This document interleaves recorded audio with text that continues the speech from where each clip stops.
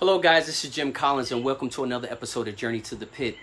Today we have a special guest, Chris Self, that's coming on, and we'll be taking a little different, we'll have a different topic tonight.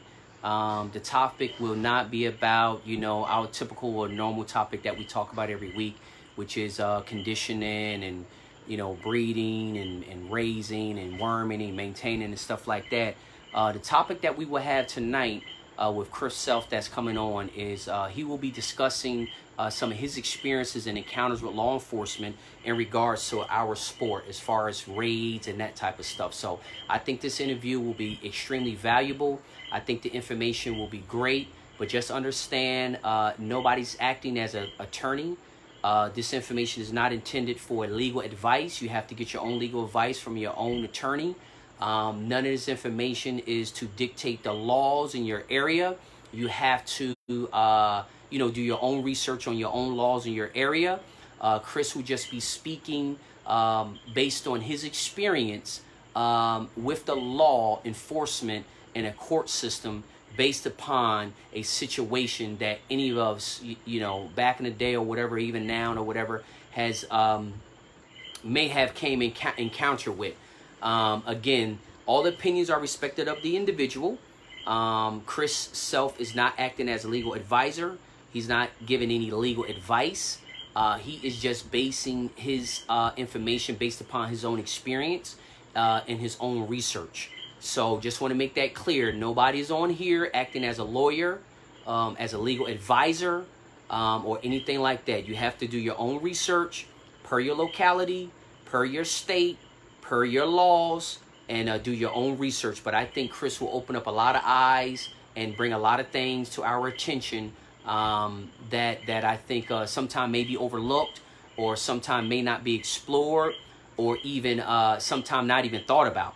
So I think the information that we'll get today will be extremely valuable because some of the cockers out there have ran into a situation, just as being a breeder, has gotten raided. All the animals have been killed before due process. And a lot of times we at the mercy of these attorneys. And a lot of times these attorneys don't know more than we do. And if we do, it's like the blind leading the blind. So hopefully this information will be extremely valuable. I think it will be valuable. God willing, none of us will ever have to use any of this information. But again, it's education. Like I said, educate, inform, inspire. So tonight we hope to educate some, inform the others, and inspire everybody. So I sent the request out for him to be joining the video. It still hasn't brought him in, but Chris will be coming on tonight. And like I said, I think this information will be very good. He talks about a lot of things that I never even heard about, and he talks about a lot of things that we have the rights to, that if we do not know, we can't even ask. You know what I mean? And I think this is extremely important, especially as we're actually being convicted and rated based on what somebody consider an intent. I mean, what is an intent? Just because you have 50 or 100 roosters out in your yard, that means that you intend on doing something illegal with them. Well, that's how we're being treated.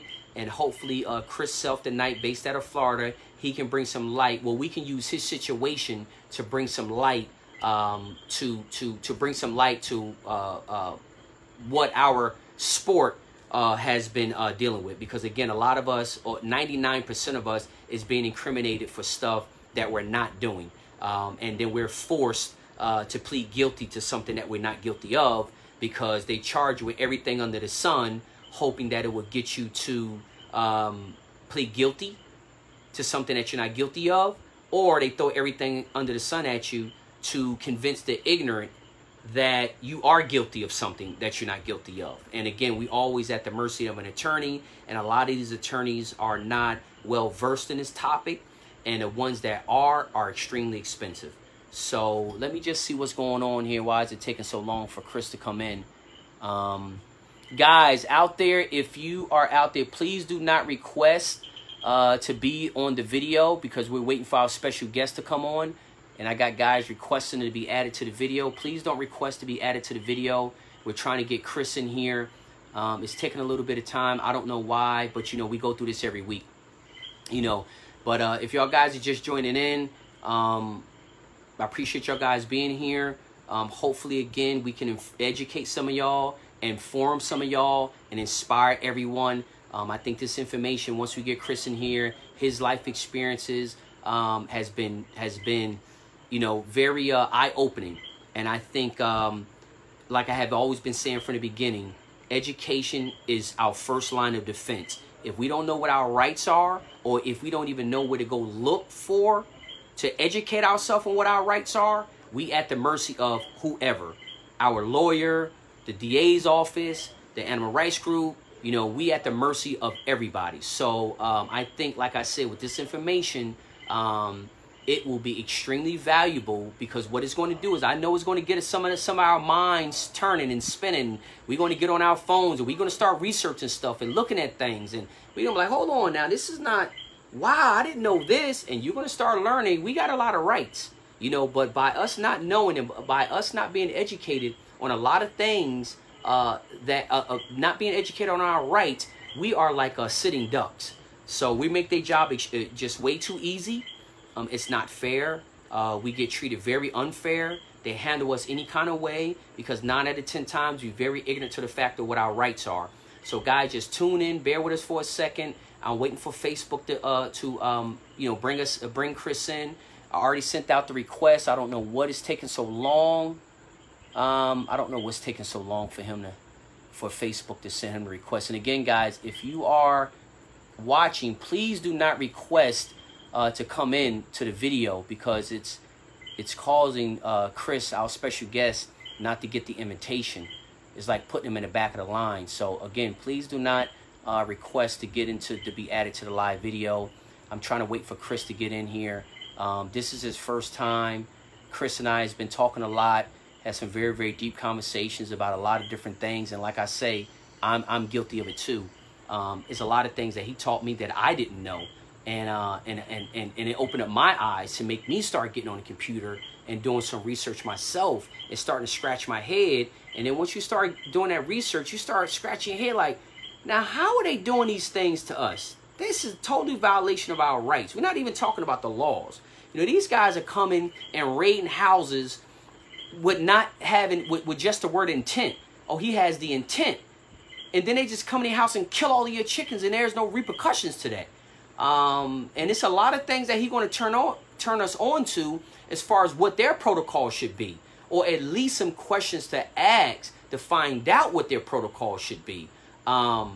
Because once we start letting them know that we're just as educated, or maybe even more educated than they are, these guys are going to start to say, hold on, before we go and raid somebody's house, we need to make sure that all our T's are crossed and all our I's are dotted, because we don't know if this is going to be one of those gamefowl breeders that knows his rights. So they're going to make sure that they do every single thing that they're supposed to do. And again, a lot of times we are our own worst enemy, because we kind of convict ourselves because of the lack of education that we have about it. So again, I don't know who keep putting up angry faces. I don't know what the angry faces are for. I don't know if it's what I'm talking about, or if we got somebody on this live stream that shouldn't be on this live stream. I'll find out, though, once the video is over. Guys, I am trying to get Chris in here. And he's been... got Chris, trying to get Chris in here. Kind of messes up. We had some people that tried to join the live stream and it knocked him out of line. And now it doesn't even seem like he's even getting a notification. Yeah.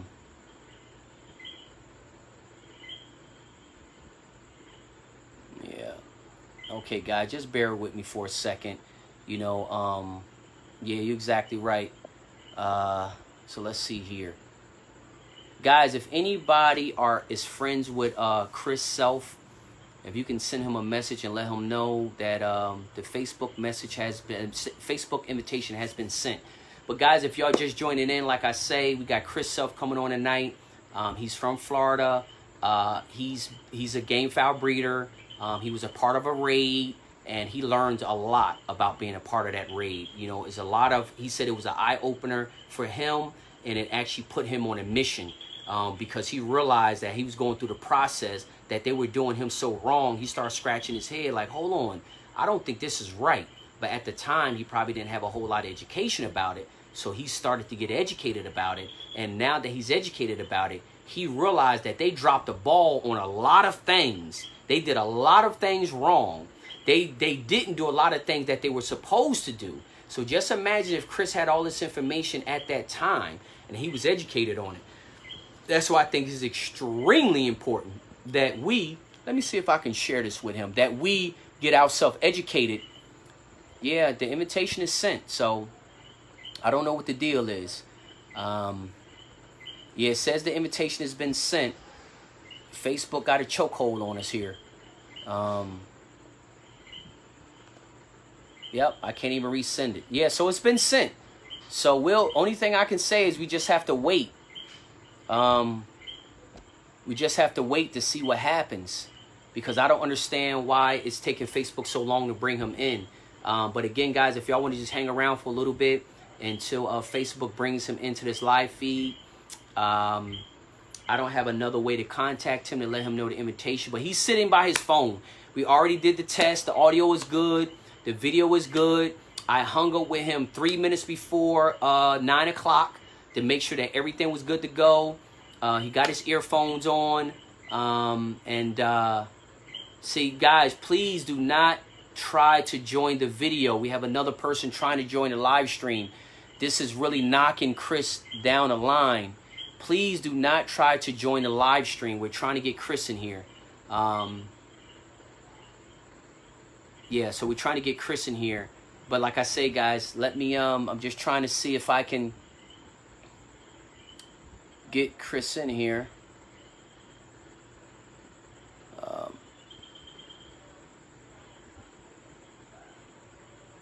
Yeah, guys, I'm sorry about this, but I'm just trying to see if I can get Chris in here on this live stream. I just put him in the comment section, hopefully.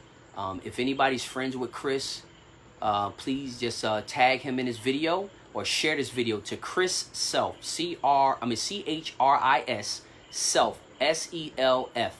Maybe if y'all guys can share this live stream with him, he'll be able to come on, because again, I can't even resend him an invitation because his invitation is still, it doesn't allow me to cancel it and resend it. So if anybody's friends with Chris Self, please, like I say, send him share this video with him so he can get on in here. If not, I'm going to have to start it all over again, which is going to suck, but I might have to just start it all over again. But guys, remember, do not request to be in the live stream, because you're knocking Chris out of line as far as being able to chime in. I don't know why it's taking so long. I told him sometimes it takes 5 or 10 minutes. It shouldn't take that long, but it does. I don't know how long we've been on, so we'll see. We'll just give it a few more minutes, and if not, then I'll definitely have to restart it. I'll delete this video, and then I'll just restart the video again with him in it. But again, if anybody is friends with Chris Self, please send him a invite or share the video with him so that he can be added to it, because Facebook, I sent the video to him, and I sent the invitation to him, and it's not allowing him to come in. It said it's sent. This is kind of the same situation we had with Clark AK-47 the other night. It took us about 4 tries to get Clark in, so I don't know. Chris' internet is good, the audio is good, the video is good. We checked it 3 minutes before we started this live stream. He's just sitting there at the desk on standby. I sent the invitation, and for some reason, it's not bringing him in. Wow, I just so wish we had our own little platform we can do live streams on. Jeff, if you're watching, if you can send...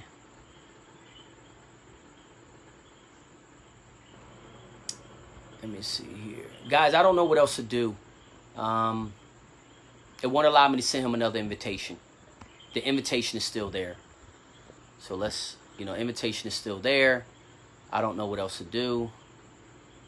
I'm sorry for this, but it's not my platform. Yep, it's not my platform. But guys, y'all not going to want to miss this interview. I tell you that right now. It's going to be an awesome interview. And Chris is going to open up your eyes to a lot of things that is not happening that needs to happen. He's going to open your eyes on how a lot of people are not doing their job. They're in a rush to arrest somebody. They're in a rush to convict somebody. They're in a rush to accuse somebody. But they are sure not in a rush to do all their paperwork, follow all their protocol, and do everything right that they were supposed to be doing. So Chris is going to talk about that, and I think we all will learn from Chris's experience, and he's learned from his experience. So, guys, it looks like I might just have to. X out of this video because it's not even allowing me to. It's not allowing me to bring him in, and I don't know what else to do. But I'm telling you right now, this is going to be. I promise you tonight. If you never learned anything from the other videos that we had about the breeding, the character, raising, and all that kind of stuff, yeah, Jeff, if you can do that, I appreciate it. See if you can get him on. You let him know that we in here, but for some reason it doesn't even look like it says on my end he has the invitation. So I don't know if he's just not getting it on his end or what. But if somebody can try to reach out to him, that'd be great. We kind of want to get him in here, get this thing rolling. You know, we had a lot of views up. And, yeah, I don't know what's going on. This, you know, we can't be frustrated. We just got to be patient. We got to work around it. You know, we're using somebody else's platform. We got to make the best out of it. But I promise you it'll be worth after you hear this guy talk tonight about his experience with being a part of a raid and how the legal system did him and how he went through his whole court system and what he used to deal with it and where he's at right now. I'm telling you, you're going to be scratching your head. And you're going to sit back and say, how many of us could have done the same thing if we'd known it? You know, but Chris has put in a lot of work. He has done a lot of research, and he's kind of the go-to man. Anybody in Florida that deals with a situation like this, he's the guy that they call a lot of times. He's definitely the guy that they call. And like I say, he has some amazing information. And the amazing part about this is this guy's giving us all this information for free. He's taking his time to share this information with us after he did all his research. Okay, great. Thanks a lot, Juan. I appreciate you sending him a text. See if he can. Yeah, that'd be great. See if he can join on in.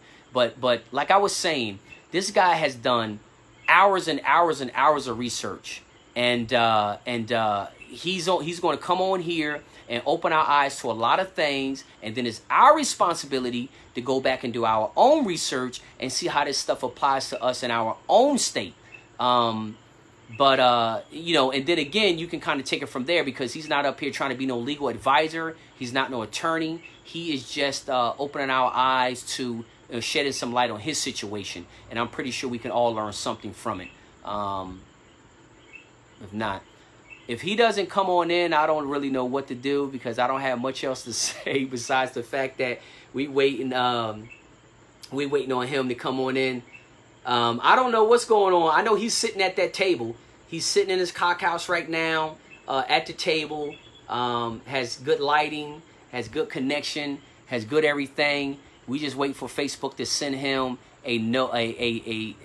for him to receive his invitation, because on my end it says that his invitation has been sent.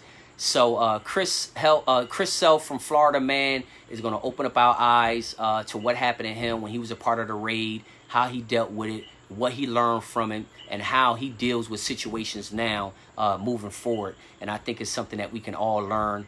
Obviously, y'all guys know that I'm in Puerto Rico still, so I don't have my flags in the background. I will be getting a set. I'll be getting 2 sets, a Puerto Rican flag and American flag, for when I do these live streams from Puerto Rico. So y'all guys probably won't know the difference soon where I'm at. But anyway, guys, like I say, let's wait for Chris to. And you know another thing too, Chris has his phone on Do Not Disturb, and that could be a reason why he is not receiving the invitation. He has his phone on Do Not Disturb, so that means he's probably not even receiving notifications. Didn't think about that. Wow. And we got a lot of views already, guys.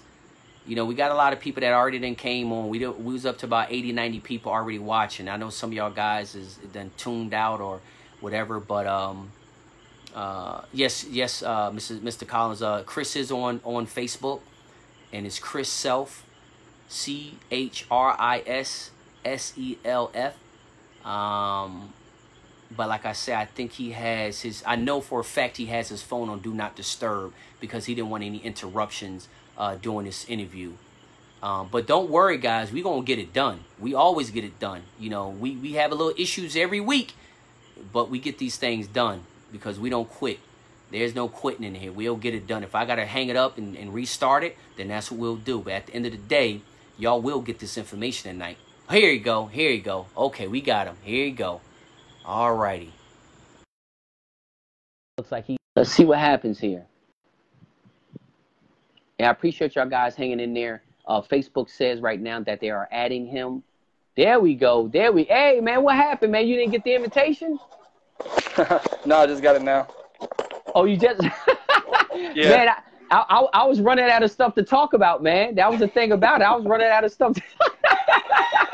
I didn't want to have to restart it, but I was like, hey, guys, listen, I appreciate y'all hanging in there, but I'm running out of stuff to talk about. But listen, Chris, I already said the disclaimer, and I'm going to go ahead and say it again while you on there. I also typed it in the description. But all the information discussed in this interview is for historical, educational, and entertainment purposes only. None of this information is intended for any illegal purposes. None of this information is intended to be any illegal advice. Chris and myself is not acting as an attorney. We are not providing any legal information. You have to do your own research based on your locality, based on your, your state, your laws, and all that kind of stuff. You have to do your own information. Chris is just on here today to shed some light on his life experience being a part of a raid. So, so now that we got the disclaimer out of the way, Chris, I introduced you already. We can kind of, it seems like you got some dogs or something in the background, huh?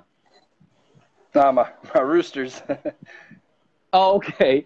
Okay, well, listen, Chris, let's go ahead and get right into it, man. What I would like to do is, one, you based out of Florida, correct? Yes, sir.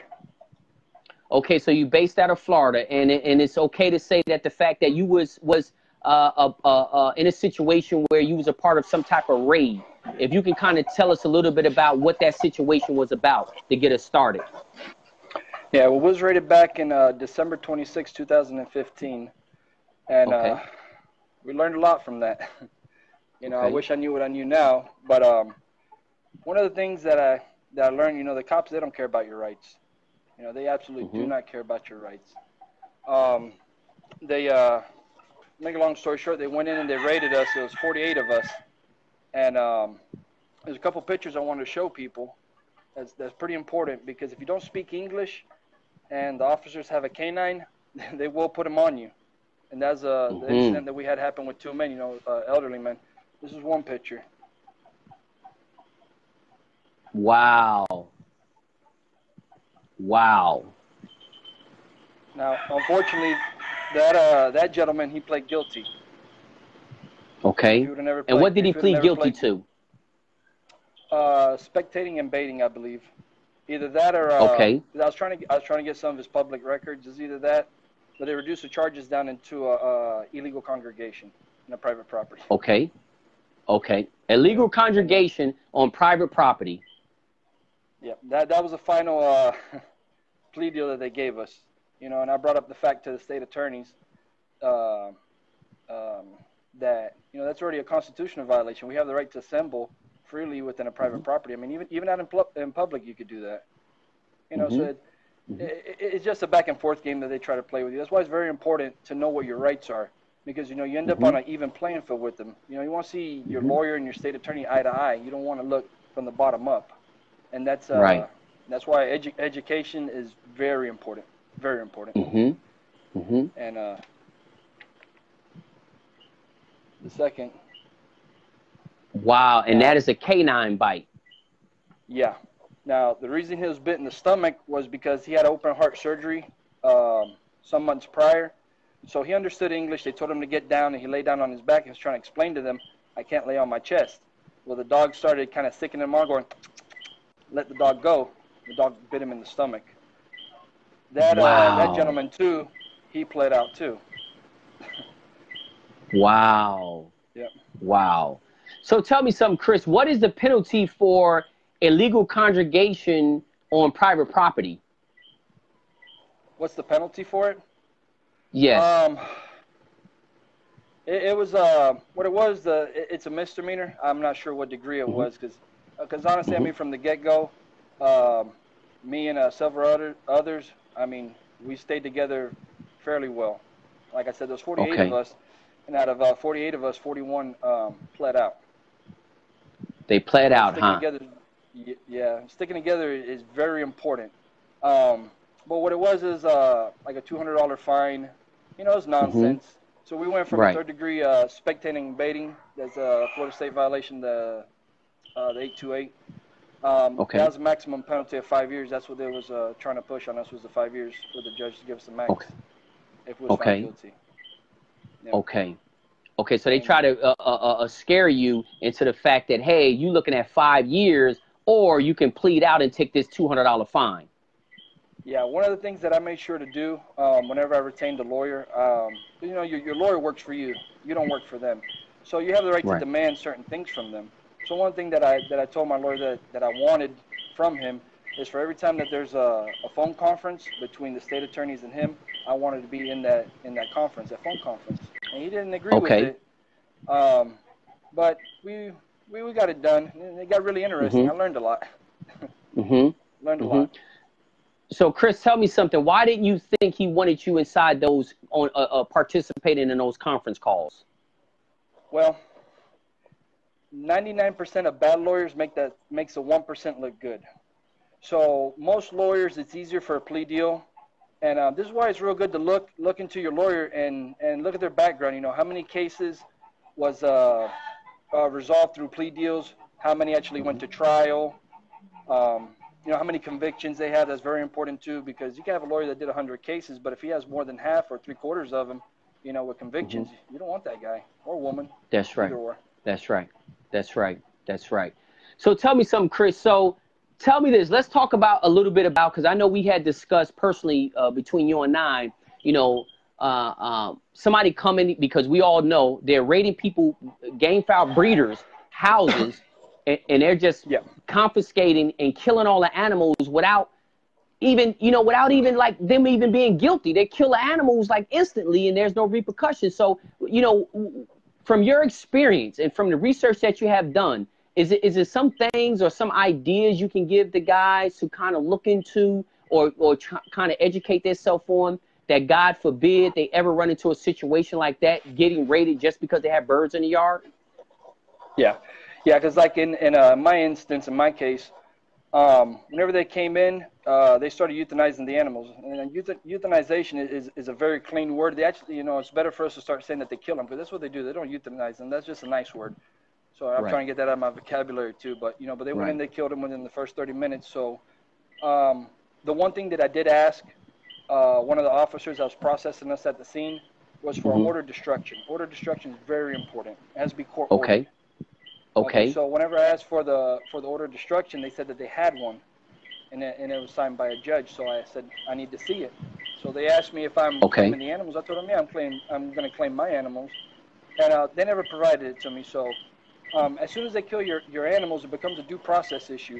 So it's kind of like, you know, like here in Florida, if you're driving down the road and an officer says, hey, you know, and they pull you over and they believe that you're under the influence, they're going to tell you, you know, I want to conduct a field sobriety test on you or a breathalyzer. If you refuse, you're most likely going to be arrested. They're going to impound your vehicle. So, so imagine they impound your vehicle, they take it to the tow yard, and they crush it. Okay, that's already a due process issue, because it's innocent until proven guilty. So by them killing your animals, that's already a problem. You know, you haven't been adjudicated guilty yet. And that's what became, you know, this, I mean, it was a hell of a learning process for us. That's right. So tell me something, Chris. So they came in, they killed your animals in the first 30 minutes. So to explain to us a little bit about what you said, that first thing you requested, you know, the order of destruction. Explain to us what an order of destruction is. Order of destruction is going to be, Well, it's basically what's going to be done with the animals. You know, there's usually a provision for every state as far as destroying animals. Um, the first thing that they're supposed to do is try to rehouse them, whether it's through a humane society, even their own department, or if they have a facility to keep them, you know, to take them out of the property. Second option is to keep them on the premises. You're going to keep housing them and feeding them, but under the guidance and the watch of the sheriff department. They're going to take an inventory of every bird. They're going to take photographs. And if anything is to happen to the animals, you're supposed to report it, that one died or one disappeared or whatnot. Third option for them, which is the easiest and the fastest one that's easier for them to do, is to kill them. You know, and usually they do it under the, you know, under the umbrella of disease. You know, the bird is diseased. Well, there's a problem with that too, because even under that provision, the blood test has to be done. There has to be some kind of, you know, scientific evidence behind it, or something, some laboratory work showing that these birds are diseased. Okay, so that's what the order of destruction is. So tell me something. So, how is it a timeline that they need to provide you with that order of destruction, or they just need to confirm that they have it? They're supposed to have it on hand. You know, it ends up being a public record, and they have to show it to you, you know, because you have the right to claim your property. And usually once you claim your property, they're supposed to have a 30-day, you know, I think Florida is a 30-day statute to have a property hearing to see what's going to be done with the animals. And usually that doesn't happen here. Usually they just come in, because what it is, a lot of, you know, a lot of gamecock farmers, they allow them to come in, so it becomes just like this vicious cycle, and they let them take them and kill them, take them and kill them, because they don't want to get in trouble. And so it's just a normal thing for them. You know, it's like clockwork. Right. Because it never gets disputed. That's the problem a lot of times. It never gets disputed. So if it doesn't get disputed, it becomes habit. And if it becomes habit, it becomes acceptable in a judicial system, correct? Yes, it is. It's almost like insurance companies. They run around here denying everybody, and they can wrongfully deny everybody. But if they deny everybody long enough, wrongfully deny everybody long enough, it just becomes business as usual. So when you try to debate, it's like, what are you talking about? I already denied 95 roofs in your community. You're just 96, and that's pretty much it. Okay, so they got the order of destruction. You asked them, okay, you have raided my house. Is there any particular thing as far as like warrants or anything like that we should ask for if they ever come to our home? Absolutely.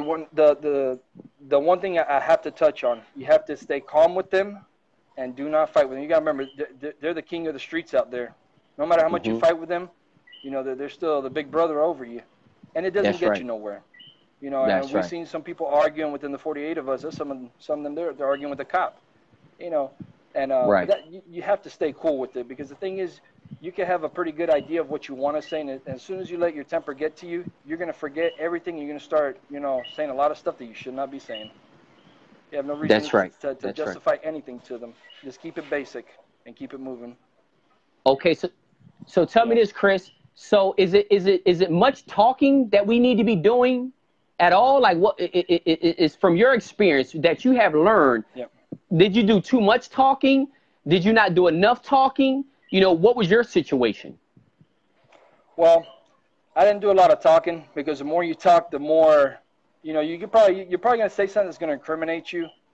So you want to keep it reduced down. So, I mean, you always want to ask for your search warrant. You want to make sure that your time, your date, the location, places to be searched, you know, because they have limits to what they can search. If they're looking for a shotgun, there's no reason for them to look inside of a shoebox, because the shotgun's not going to fit in the shoebox. So, you know, that's why I'm going to keep saying, you know, throughout this interview, we need to get educated. We need to get educated. Because once you learn all that stuff, you become, you know, a pretty good weapon against them. And you're the first line of defense, correct? Yes. You know, because, I mean, your lawyer, you're going to get a hold of them after the fact. You know, and the worst thing to do is to be a breeder for many years. You have a solid bloodline. You don't strew it out everywhere. Then they come in and they kill your birds. You know, so I'm not saying that this is gonna keep them from killing them, but you have a pretty good chance that you're gonna hold them back. You know, and that's the whole thing. Our things that we have to slow them down. Asking for a search warrant. You know, they do no-knock search warrants. They just come and they knock on the door. There's no reason to talk to them.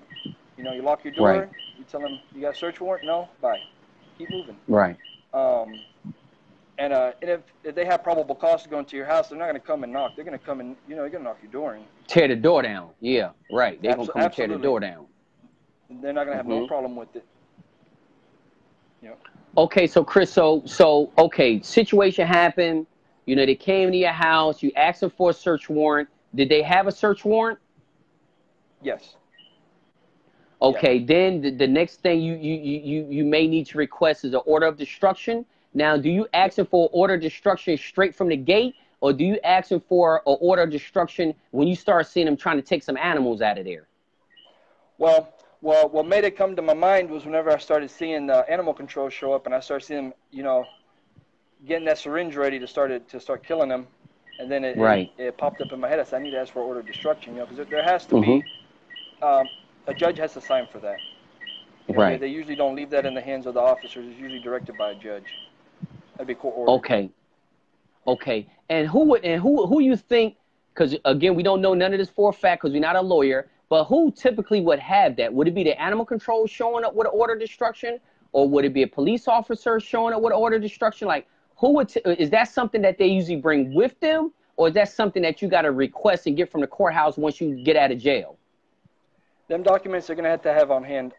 Depending on your animal control, the issue we have with our animal control out here is that our county doesn't have animal control.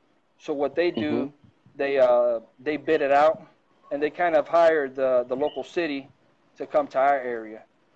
So it's the city of Clifton. So they're subcontracted to do that, and they don't have no law enforcement powers. Nothing. They're just basically, you know, they're not even animal control. They're dog catchers and cat catchers. That's really all they are. Okay. Well, tell me this, Chris.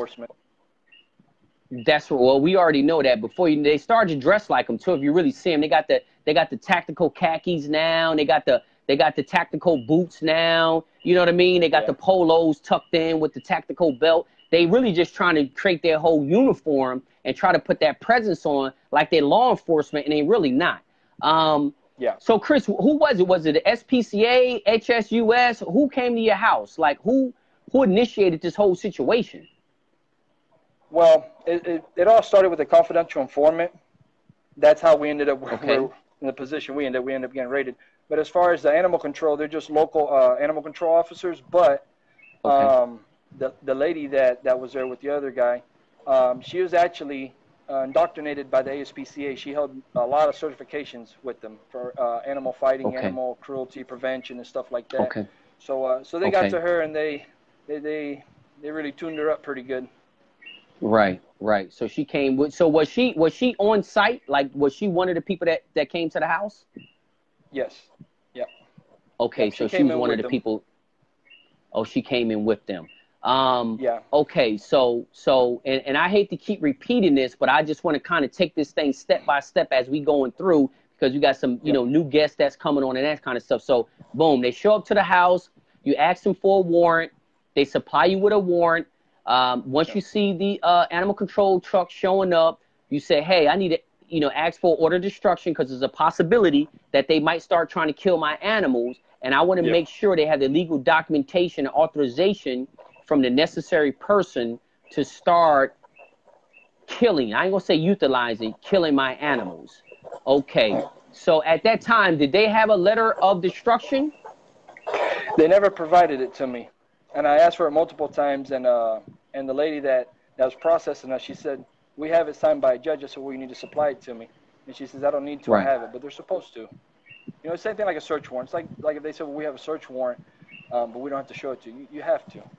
You have to. Right. There's no ifs, ands, or buts about that. Yep.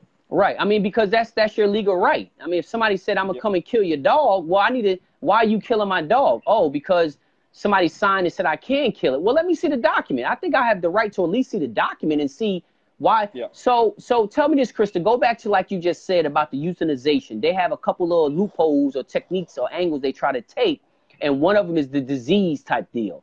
So they wouldn't actually, I mean, and again, this is just, I'm asking a question based on an opinion or an experience. I guess that's a better way to word it. They wouldn't be able to have an order of destruction if they're killing your animals based on disease, right? they would have to get that order of destruction after they test the animals to make sure they got a disease, correct? Yep, correct. Okay, so in a situation, okay, so let's go through this again. So they come to your house. They may not have an order of destruction on hand, but if you question them and say, hey, where's your order of destruction? Then I guess if they don't have one, then they shouldn't be killing any animals right then and there, correct? Correct. Yeah, because I'm going to tell you something very interesting about that order of destruction. Okay. We was never supplied with it. You know, and I'm going to jump forward a little bit through our case. After we had our charges dismissed, we went ahead and we retained a civil lawyer. So now it took us about 1.5 years to actually obtain that order of destruction.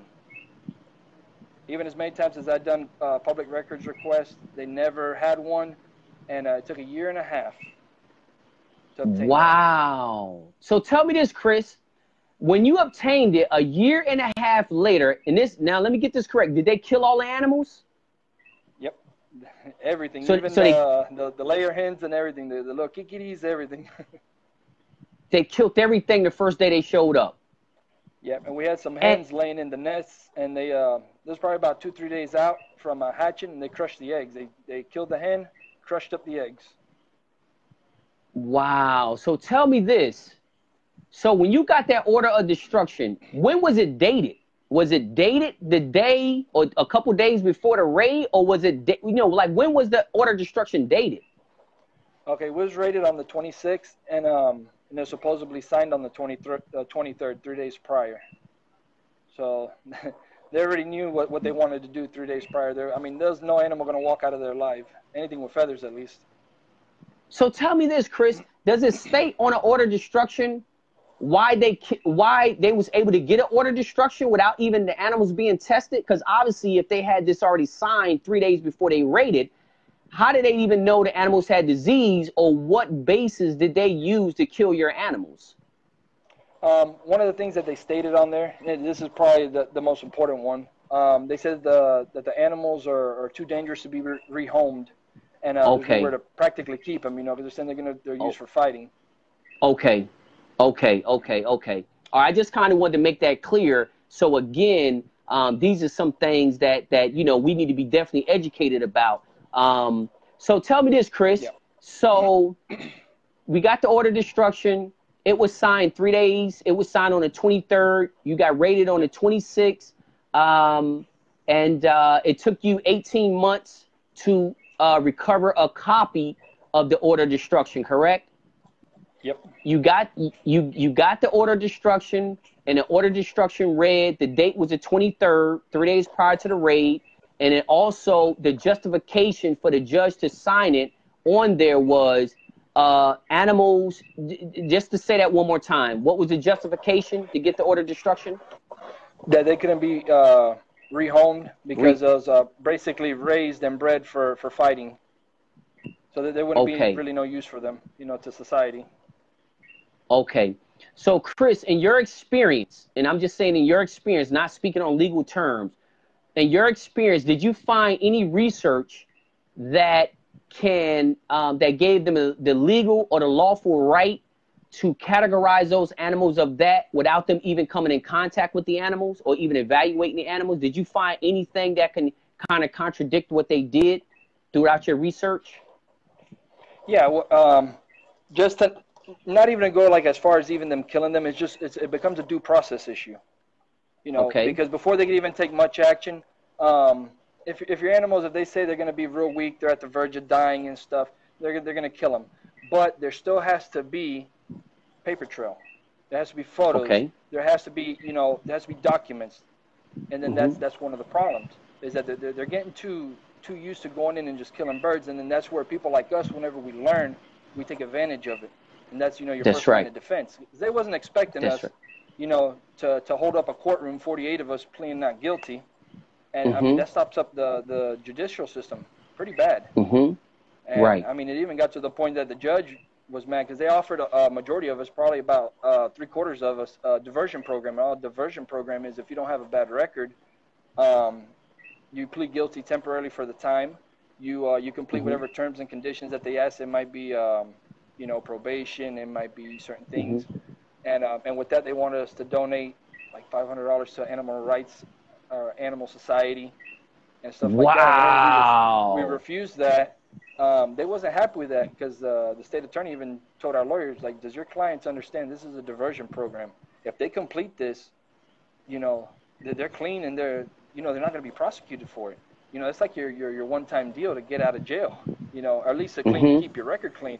And, thank God everybody said no. And the judge got really mad, and he told the state attorney, he told her, says, you better do something very quick because this is not looking good on your part. And he said that the next time that they bring a person in there with a chicken under their arm or something about a chicken, that he's going to dismiss the cases or send it up to the second floor, which is a misdemeanor. He'll reduce the charges down to a misdemeanor because he didn't want that in his courtroom. Wow. So you know what? I mean, listen, Chris, and I hate for you to repeat this stuff, but I think we need to drive this information home because that's extremely important, because we have a perception that every judge that we stand in front of are just going to throw us under the bus immediately and not hear anything. But you're telling me from your experience, the judge wasn't playing that kind of game that day. He did not want to hear that crap. He didn't want to hear no weak animal case that's coming up, that's been trumped up by some lunatic that's coming up in there. And the sad part about it is, how are they going to make a part of your punishment donating money to some nonprofit organization that don't even donate money to the local shelter?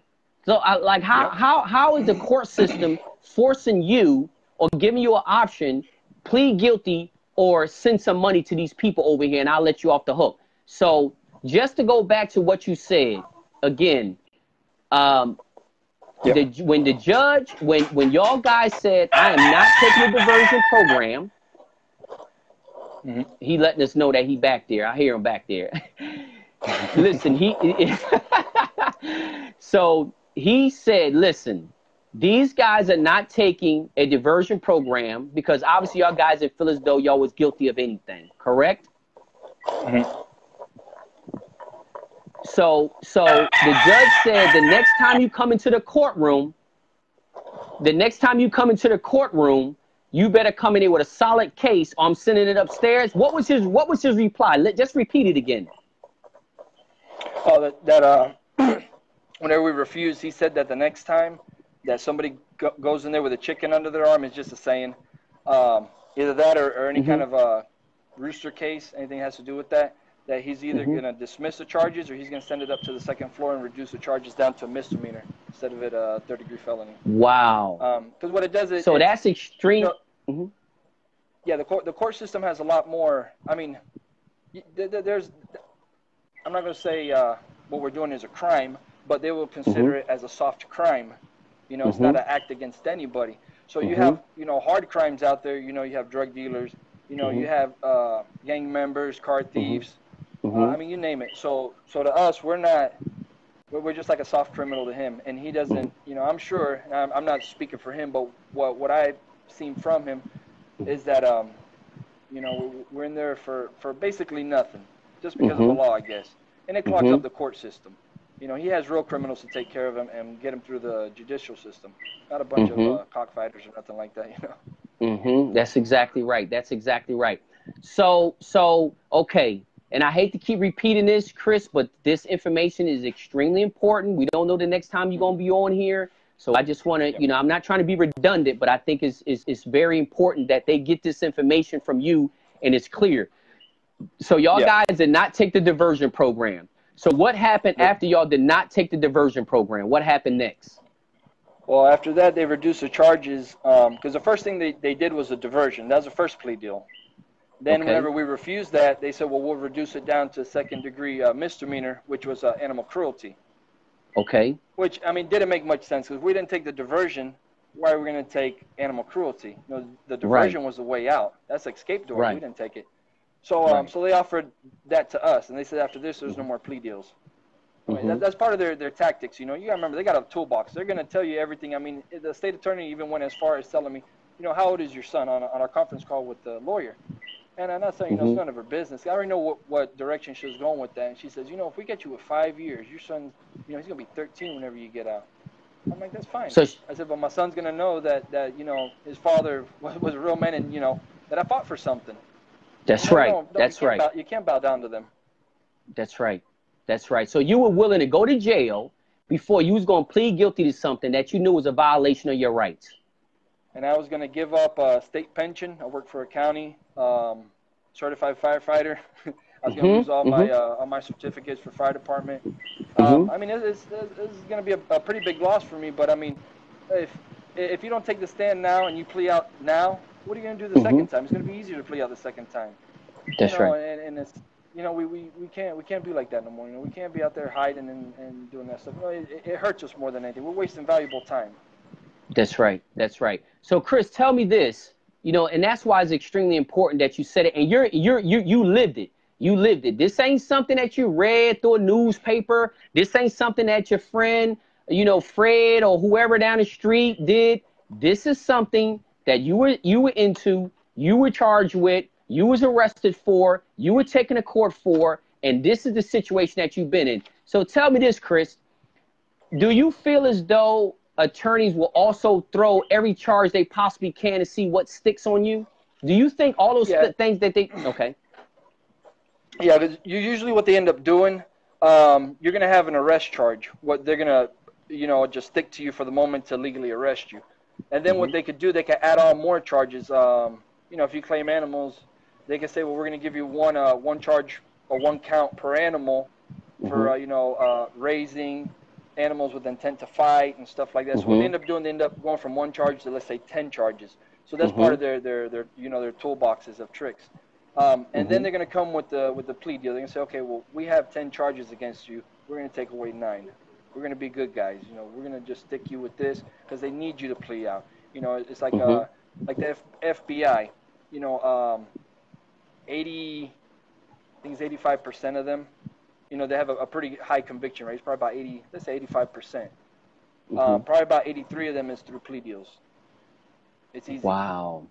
Plea deals. Wow. Just reducing and say go on. You know, and it's easy to do that. You know, I know everybody has different situations, and some people lose more than another. But you know, it's all personal decision. I wish more people would not plea out, right, and actually fight. You know, right. You know, I can't stress that enough. That's right. That's right. That's right. So tell me this. So tell me this, Chris. So we're down to the point where they offer you now this second part of the plea deal, which first plea deal was the diversion program.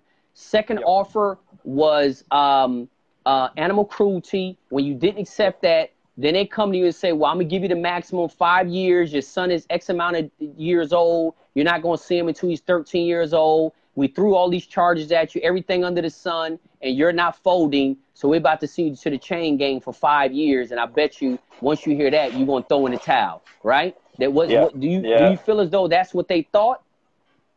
Yeah. Yeah. You know, I'm going to be honest, you know. It's hard to be put in that situation. I mean, anybody that's been put in that situation, they could agree with me. It's not easy. You know, you're talking about a lifelong decision, you know. I mean, most of us are gun owners. Most of us, you know, we love our voting rights and stuff. You know, stuff that you're not gonna have. You know, you're not gonna have no line of protection or nothing for your family.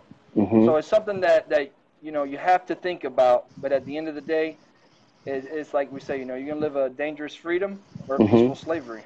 That's right. The dangerous freedom. That's right. That's right. That's right. And again, I'm not passing judgment on anybody because, like you say, you know, you have to be in that situation. You got to make the best decision based upon your situation. And but what I can say is the better educated you are increases your chances of not being back so far deep into the corner. You might be backed into the corner, but if the more educated you are, you won't be buried in the corner. And you won't be so afraid, you know, you won't be so afraid and you won't be so quick to take a deal versus if you was educated, you'd be like, nah, I ain't got to take that right away because I know, you know, this ain't going to be easy for them either. They ain't really got a solid case on me. So I ain't got to jump to the first deal. But if you're not educated and somebody say, I'm going to give you 5 years, then you might say, you know what, I'll take that diversion program. You know what I mean? Yeah. But that's what a lack of education. That's why I say, the education, we are our first line of defense, and it's each of our responsibility to educate ourselves. you know, it's great that you're coming on. It's great that you came on the program. I extremely appreciate it because it's invaluable information. You're not giving everybody the answers, but what you are doing is you're shedding some light on areas that we need to educate ourselves on. Now it's our responsibility to go out there and start educating ourselves on those things that you brought to light. It ain't your responsibility. It ain't the show responsibility. We're shedding light on it, but it's still your responsibility to educate yourself. So you get the second deal. You deny. I mean, you refuse to take the 5 year. I mean, the deal with the animal cruelty. You refuse that. So what happened after that? Well, a couple months passed by, and they go back to the diversion program again. They said, we're gonna have, after they told us they're not gonna give us, there's no more negotiation. Yeah, that's a bunch of lies. Right. You know, they lie a lot. Right. So then they came back with the diversion program. So once you start seeing like this very erratic, you know, game playing with them, you already know that there's a huge problem. You know, because if they really could have prosecuted you, they'll just stick to their guns and says, hey guys, you know. Right. It's no need. That's what I'm saying. It's no need. Listen, there's no need for plea deals if they can send you straight to the. There's no need. 99% of the time, either they don't want to put in the work or the case is not that solid. If it's a reason why they're giving you a plea deal, they don't know you from a can of paint. They don't care about you or your family. So you have to ask yourself, why they even offer me a plea deal? They don't care about me. They don't care about my family, and they don't know me. So why are they giving me a plea deal? So again, is it the fact that they don't want to put in the work that is going to take to convict you? Is it the fact that their case is not as strong as they thought? Is it the fact that they're not 100% sure that you might not be able to hire, that you may be able to hire a great attorney that will come in and shed some light on the fact that they didn't do their job? I mean, it's a bunch of possibilities there because they sure not doing it because they care about you and your son. Yeah, one of the things you always got to remember, you know, every time that they go in and they raid a property, you know, you got to kind of compare it to a motor. There's a lot of moving parts. You know, if one piston goes out, it's going to miss, you know, the whole motor's going to start misfiring and bad stuff comes out of it. So as you look throughout your whole raid, your job is to pick out what they did wrong. And it's not that hard. That's why it's very important to know, you know, something. You know, you don't have to know it all. I don't know it all, but I learned a little at a time. So that's how I learned about search warrant. You know, let me see a search warrant. Fine, right there. Order of destruction. We don't have to show it to you. Big problem right there already. And then even after that, after we got out, we was arrested on a Saturday. We got out on Sunday. So that following Monday, I went to animal control. Okay. To, you know, get some documentation of what they did. You know, because there's provisions that they have to follow. Because you know, everybody on animal control that can legally kill an animal, they have to work under a license. You know, so I went there. So I went there and I asked for a receipt, property receipt, animals that they obtained. What did they use to kill him? What method? Where did they stick him? How many, you know, cc's did they put in him? And all that stuff. They had not one record. Not one record. So, see, you know, so this is what I'm saying. What has become of all these raids? It's like whenever we was raided, it wasn't. The birds was like the way in, but they got really sloppy. I'm going to tell you why they got really sloppy. Their main concern is not so much the birds. Animal control's main concern was the birds because they're animal right, you know, extremist terrorists, and that's all they was worried about. Now, law enforcement, what they was more worried about was drugs, gang activity, you know, money, firearms, all that stuff. That's why they got really sloppy with our case because they went in, you know, they got us with birds, whatnot. They were searching for drugs and guns. They did not find not one bag of marijuana, not nothing. I mean, they found some money, not one firearm, and well, they found a couple firearms, but those inside the house, they're all legal. And then that was it. And then whenever to go back to the point with animal control, they didn't provide anything to me. So that's kind of strange, you know, because her being registered and she's killing these animals, she has to log all this stuff. And then I asked her where the animals was, and she said that once you, because years ago they used to throw them out in the landfills, and then animals used to come and eat them, and then they'll die from it. So then there's a law put in that they had to be sent off and burned off in the incinerary. So she said, well, we sent them off to the incinerary. Well, prior to that, I was reading about stuff about evidence, and there's a thing called exfoliation, of evidence. That's whenever evidence is destroyed. Mm-hmm. So I reached out to another lawyer, a criminal lawyer, that he worked some of these cases, and I asked him, I said, look, this situation, I mean, we got raided. They took my birds, they killed them, and stuff like that. I said, where does expoliation of evidence, does that work within this case? And he said, absolutely. He says, he worked a case like that, and in the same area we was at, some guys was raided years ago, probably 12, 13 years ago. So he represented them. So what he did, he went to the same animal control, but as a different animal control officer at the time. And that was at the time whenever they was allowed to keep them in freezers. So he asked to see the animals, and they had him held on site there, and took him to the deep freezer, opened the bag, and, he found all the birds. But all the birds, they're purple, they're stiff, they look horrible. So animal control asked him, he says, well, you want to take him out and view him? He said, no, I've seen enough. And then she's like, well, you don't want to see him? He said, no. He says, because now this is the issue. Whenever we bring this out to trial and you hang up a frozen bird, purple, they're going to say that my client did that. He says, but y'all are the one that did that to that animal, not him. That's right. Then what it does, it doesn't give your client a fair trial. That's why it's very important for them to keep the animals. Because if they say that they're malnutrition, they're beat up or whatever, okay, we have to prove that. You have to prove that. Right. And that's the issue with that. So it doesn't work. It doesn't work with you. And then as far as them killing off the birds, clicked in my head, how can my lawyer fairly represent me if there's no evidence? It's like if you have a kilo of cocaine in your house and the cops come in, they take a picture of it, and then they flush it down the toilet. It doesn't make sense. They got to be able to bring it back out to evidence. That's right. That's right. That's right. So tell me something. So they said they burned your birds, correct? Yep. But no records. Okay, and they did with no records. So did they even have the amount of birds that they? Wow. So tell me this, Chris. Did they even have a record of how many birds they took? Okay. This is going to be interesting. So whenever I obtain the discovery and all the pictures and everything that's supposed to come within your case, there's a DVD, and take it like this. They took 83 birds. We have more than 83. We had over 100 birds there. So when I started going through all the pictures, I only seen 15 birds. Showed them alive. They took a picture of the wing tag. And we put our names under them and stuff, and they took pictures of them alive, and then whenever they killed them. But it is a very small amount. I mean, we have over 100 birds, and they only had like pictures of 10. So where's the rest of the 90 pictures? That's a problem. Wow. So they're saying that they took 83, and it was more, but we'll just stay at 83. Right. So all they really had was pictures of 10, and then there's 70 that there's no pictures or nothing there. But they're put in inventory, that they took 83. But there's no photos to back that up. There's no photos to back that up. So it's almost like them arriving at a crime scene that said the guy had 3 guns, and they got a picture of 1 gun, but they got him in a courtroom saying that you had 3 guns, but we only got a picture of 1. That's unacceptable. Yep. Absolutely. Wow.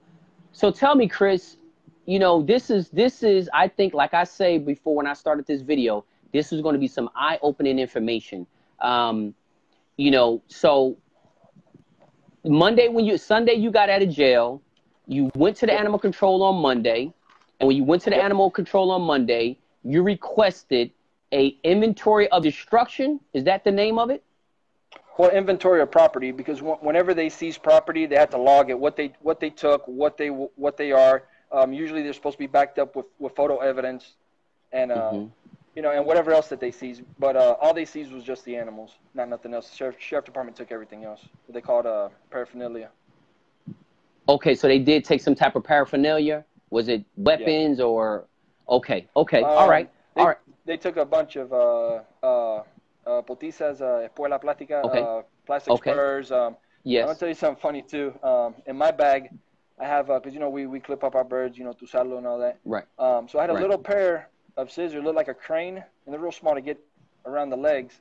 Right. And then the news said that them things was used as a weapon to make we made the birds fight with scissors. With a pair of scissors on his leg. See what I'm saying? With a pair of scissors.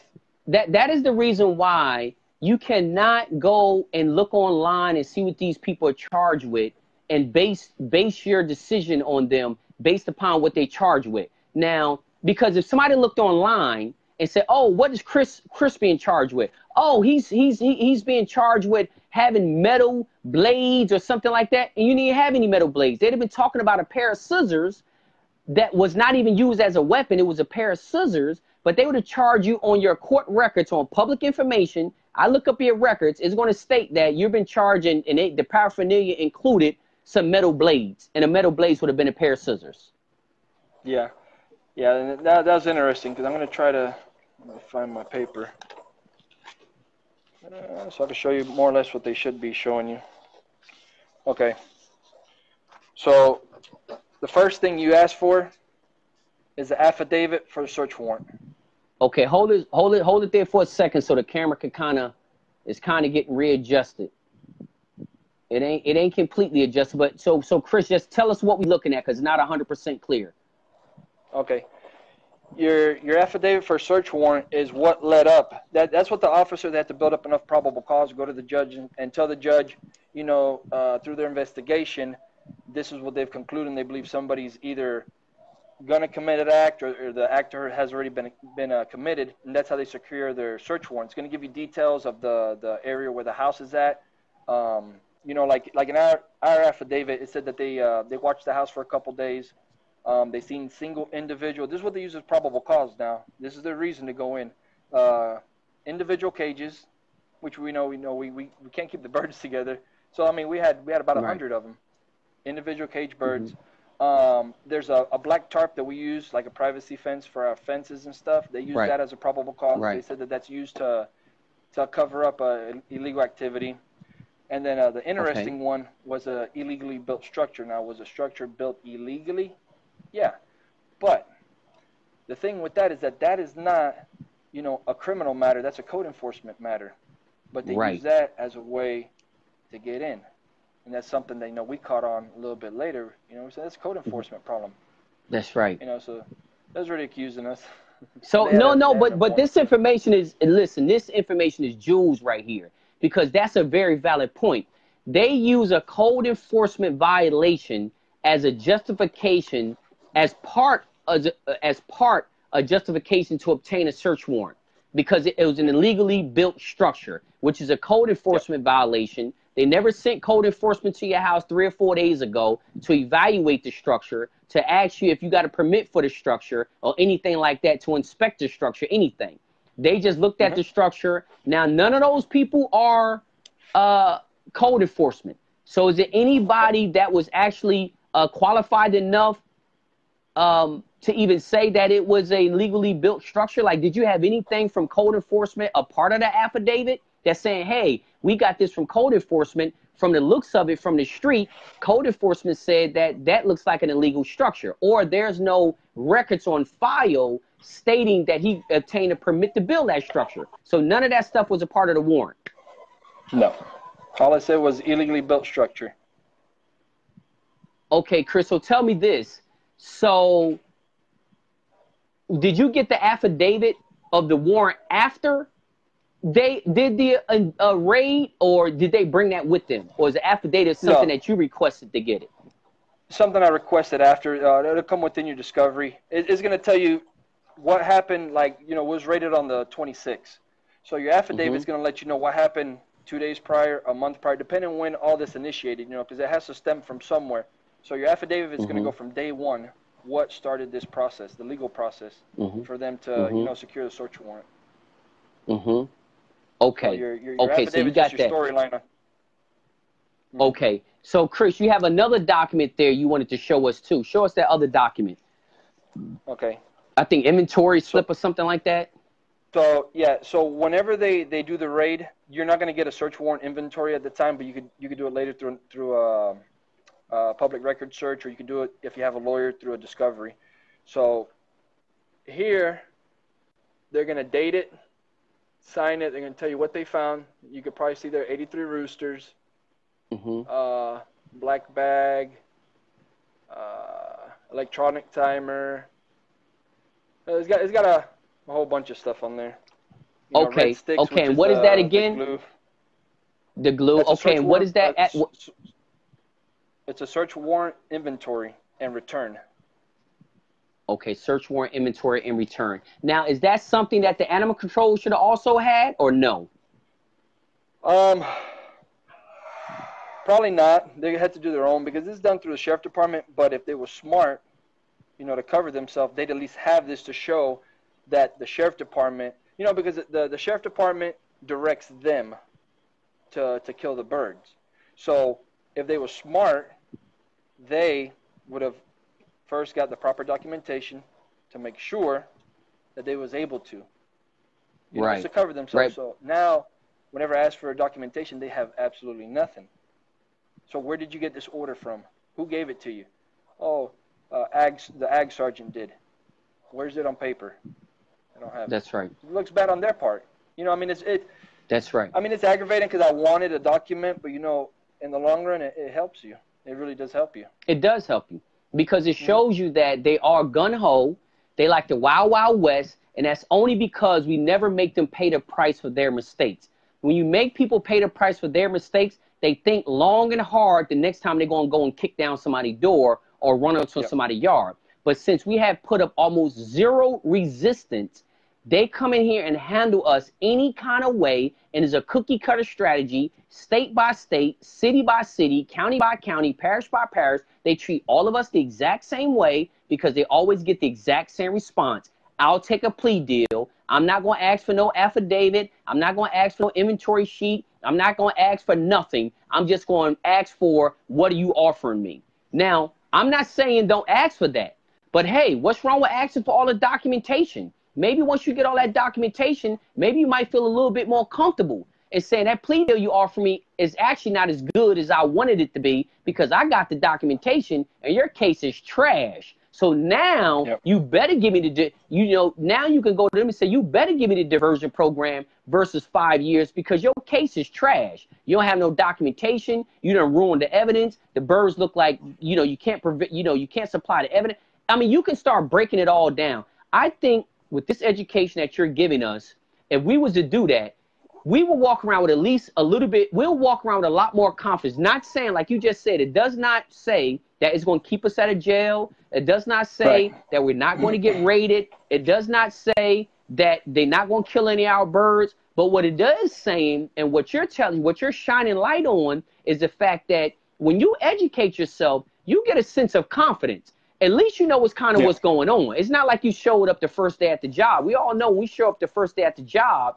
we're not 100% confident. I don't care how long you've been doing it. If it's a new, it could be the same forklift you've been driving at the last 10 companies, but with this new company, you still not going to feel 100% confident. But once you get educated on how the things operate, you feel a lot more comfortable. You're a lot more confident. And I think if anybody get anything out of this whole situation, is at least the ability to know where to search to gain a little bit of confidence on what they're dealing with. I mean, don't that make sense? Oh, yeah, absolutely. I mean, there's nothing better. It's like if I fall into this situation now, there's a lot of stuff I'd probably do a little bit different, because even though I asked for a search warrant and I asked for order of destruction and I even, told them, I said, you can't kill the animals because I don't have a due process. They still killed them. Right. So by me even mentioning that, they didn't care. But I know that they was in the wrong. So, I mean, you have to kind of allow them to make that mistake. And I mean, it's hard to watch them kill them birds. Right. But you have to look at, you got to look in the long run. That's why we're here today doing this right now. Because we got to start bringing the fight to them. That's right. We got to get educated, unify, and just your basics. They come into your property. You don't have a search warrant, get going. Okay. Right. I mean, there's a lot of stuff that comes with this, and it's not that hard. I didn't graduate high school. I dropped out in the 11th grade. Never went to college. I'm not a dumb guy, but I'm not the smartest either. My memory is really bad, but I had to learn, and I had to learn. What you should do. Because we want to preserve these birds. We want to do all this stuff, and that's perfectly great. But you got to make sure you can keep them out of the hands of the animal rights activists and these crazy officers we got out here.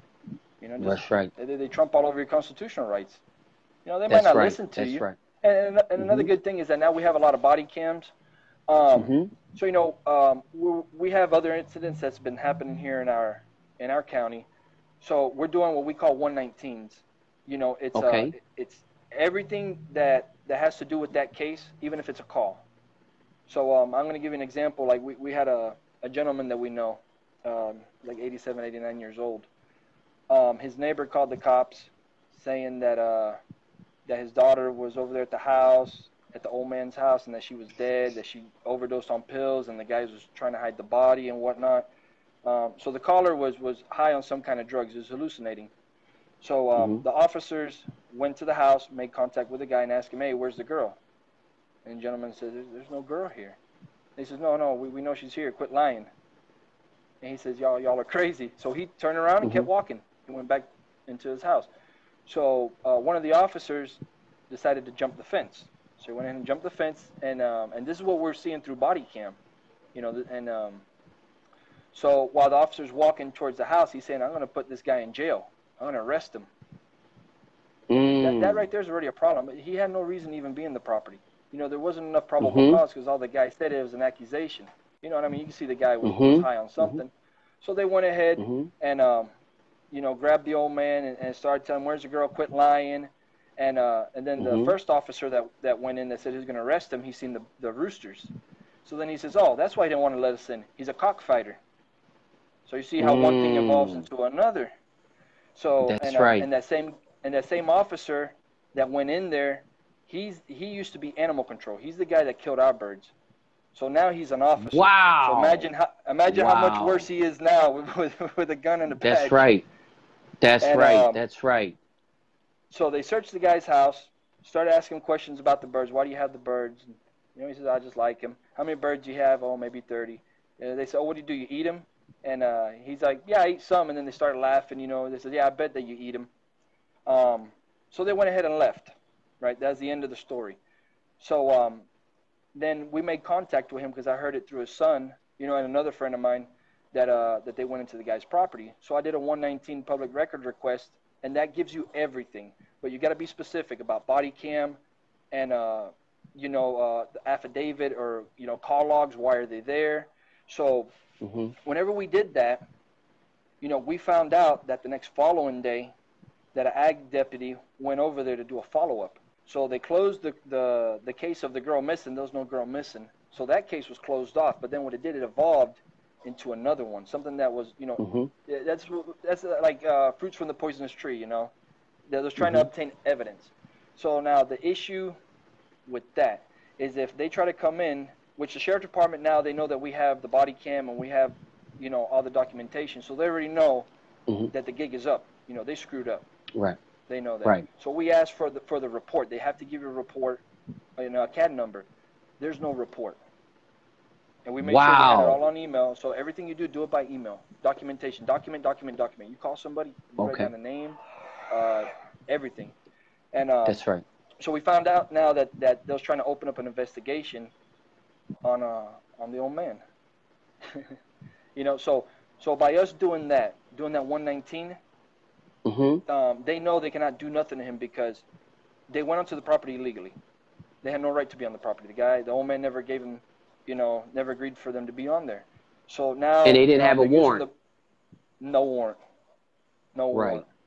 All it was there wasn't enough probable cause. All it was, the guy said, "I heard my daughter. I didn't see her. I didn't this," and you know, and that's how they thought that they could just do it. We're just going to jump the property or jump over the fence. And so we got the documentation, and we've seen that that they was doing a follow-up report, and that the officer already was trying to open up an investigation. So once we did that, and we did the 119, you know, you kind of put a stop to them, because once the officers know that you're not a dummy and you know a little bit of something, they already know what you're gunning for. You're gonna try to get them, you know, and I mean, put it to them. So if they try to arrest that old man now, they're gonna have a big problem because they obtained evidence illegally already. So you can't use illegal evidence or illegally obtained evidence to charge somebody, because then what it's going to do is going to get thrown out of court. You know, the fruits of the poisonous tree. So that's why why we explained to the old man, every time you have any interaction with law enforcement, do a 119. Even if you think that it's not going to show anything, that's where we learned that there was a follow-up investigation that derived from that one. And we all thought, well, maybe they won't. Maybe they'll leave him alone. But you know what? Mm-hmm. I say the cops don't sleep. They work 24/7. 24/7. Their job is to get us. Yep. That's right. That's right. So tell me something, Chris. So in your county, in your state, in your jurisdiction, to request a public record, it's called a 119? Yes. Okay, yes. So guys, remember, that's just in Chris State, Chris County, Chris jurisdiction. There's called the 119. I don't know what it's called in your state, your county, your parish, your jurisdiction, but I'm pretty sure you can Google it or call down. Can they call down to the courthouse and ask what a public record, like how did you learn about getting a public record like that? Well, I did it before at a county just for local stuff. And so what I did, I called whenever I went to the sheriff department, I called them to go back to the birds. I wanted a property receipt from them. And that's where I wanted the order of destruction. And they told me that they didn't have it. So then that's how I got kind of familiar, because I called and I called the wrong number quite a few times. Then they asked me what was I looking for, and I was told I was trying to obtain records on my arrest. And then they went ahead and they transferred me over to the public records, and then that's how I got into that and got all my records. So that's how you learned about it. So you kind of almost like through your investigation and your determination to get some answers, that's how you learned about the public records request. Yeah. It's a long process. It sucks, but you got to do it. But no. But you know what? It sucks the first time around. But after the first time around, then it ain't that big of a deal the second time around, because you already know what you're walking into. So you're not going to get frustrated. You're not going to be impatient because you already know what to expect. So, yeah, it's frustrating the first time, but it's great to find this information out prior to needing it instead of needing it. And now you going through the process of trying to figure out what it's called in your county, your town, your jurisdiction. If you know what a public records request is labeled as, you can find that out prior beforehand. Let me see here. Sometimes they try to interrogate you when you ask for. Okay, Mark from Texas is saying that sometimes they try to interrogate you when you ask for a PPR. So explain to us what he's talking about. Okay. I'm gonna give you a perfect example. The gentleman we're talking about, his son went to go request the records, and they gave him the runaround. So what they did, they provided him a call log, because they already know what he's asking for. He's asking for the the nail that's going to seal the coffin on them. So then what they did, they directed him to the sergeant, which is the ag deputy, the same one that was in our case, the one that had our animals killed. Killed the birds. So yeah. So what they do, they try to deter you. So, and then what happens once you do these public records requests, once it has to do with officers, it's like here in our county, our 119. Before you could even obtain it, the sheriff has to view what information you're trying to obtain, and he has to sign off on it. So he knows who you are and what you're asking for, which I think that me personally, I believe that's good for our case, because he already knows us. He knows who we are. So whenever we ask for that, he knows where we're trying to go with that. Okay, so tell me this. Is there any legal process? I mean, is there any either legal or lawful reason he cannot provide it to you? No, it's public records. The only thing that they could do, if there's any personal information, they'll redact it off of it. Certain things, it's not going to be everything. Like if there's a confidential informant anywhere, if anything comes in within that, they have to redact that to where you don't obtain that number. But they're not supposed to withhold any of that information. Whenever it's too early, like if you get arrested today, you try to obtain something tomorrow, it's going to be a little bit hard, because the process of them processing all the papers and getting everything in. It might take a week or two. But you should be able. And it's like the gentleman I was talking about, the old man, I requested it for that. So it's not like you could only request for your own information. You could request any case, any information. It's public. Got you.